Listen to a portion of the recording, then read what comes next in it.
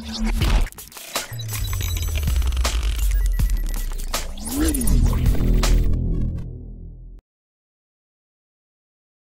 friends, sports பத்தின செய்திகளை உடனுக்குடனா தெரிஞ்சுக்கொள்ள நம்ம தமிழ் கிரிக்கெட் சேனலை சப்ஸ்கிரைப் பண்ணுங்க.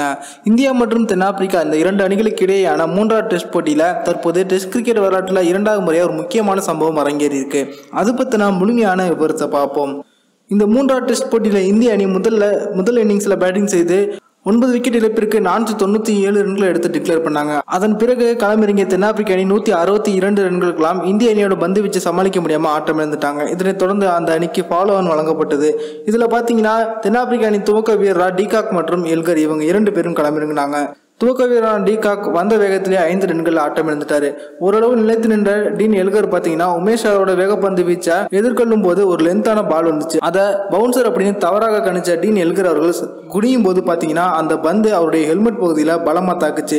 இதனால நிலை குலைந்து போன டீன் எல்கர் அவர்கள் மைதானத்திலே சுருண்டு விழுந்துட்டாங்க. இதன் காரணத்தினால உடனடியாக அப்போது டீ பிரேக் விடப்பட்டுச்சு. இருந்தாலும் அதன் பிறகு அவருக்கு உடல்நிலை சரியா வராத காரணத்தினால அவர் ரிட்டையர்ட் ஆனாரு. அதன் பிறகு அவருக்கு பதிலாக பார்த்தீங்கன்னா மற்றொரு வீரரான டீன் பிரையன் அவர்கள் களமிறங்கினாங்க. டெஸ்ட் கிரிக்கெட் போட்டியில் இன்ஜுரி ஆகி ஒருவர் விளையாட முடியல அப்படின்னா அவருக்கு பதிலாக மாற்று வீரரை பேட்டிங் மற்றும் பவுலிங் செய்ய வைக்கலாம் அப்படின்னு சமீபத்தில் தான் ஐசிசி ரூல்ஸை மாற்றினாங்க.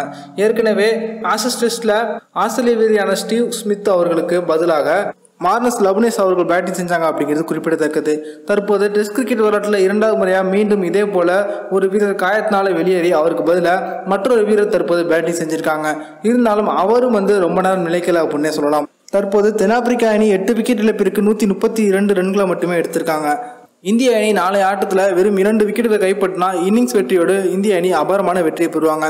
இந்த வீடியோ உங்களுக்கு பிடிச்சிருந்துச்சுன்னா லைக் பண்ணுங்க, ஷேர் பண்ணுங்க. நன்றி.